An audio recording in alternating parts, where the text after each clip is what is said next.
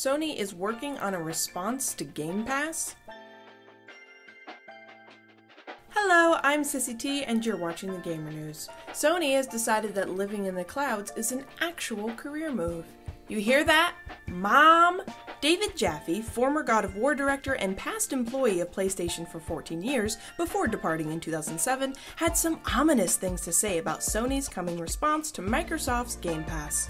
What I can tell you is I know they, Sony, are doing some stuff because I know people at Sony who have told me that they are doing some stuff. There will be a response to Game Pass. What it is, we don't know. Ooh. Yes, Sony does currently have a subscription service called PS Now, the mater of gaming streaming services. Not the shiniest, but familiar and gets the job done. Good time! Though it has greatly improved from its original launch in 2015.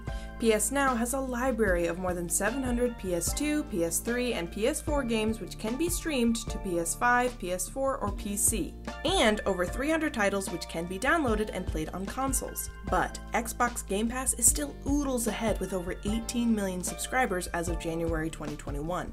Either way, all this news is very exciting, as back in September of 2020, Sony Interactive Entertainment CEO Jim Ryan whistled a very different tune, saying a Game Pass model wasn't sustainable for Sony. So, with this new 180, the question is if they're going to create one big sushi roll of all Sony branches: movies, gaming, PS Now, and no matter what they release, is it going to stand up to Game Pass?